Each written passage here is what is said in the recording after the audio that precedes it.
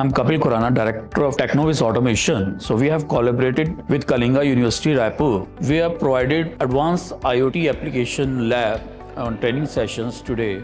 Is a one-day workshop. We tried to cover about Industry 4.0, what's the basics of that, what's the advantage of that Industry 4.0. We also covered about IIoT and different technology drivers which drives Industry 4.0 concept. We covered about augmented realities, about artificial intelligence, machine learning, basic industrial automations, how this industrial automation in 3.0 is working. We tried to cover about their different communication protocol which is used in IoTs. We tried to cover different kind of practical challenges which we are facing in the conversion of 3.0 to 4.0 by using different communication protocols. So all that things we do hands-on sessions, the theoretical sessions, and it was a good session. Students has interacted in a good way.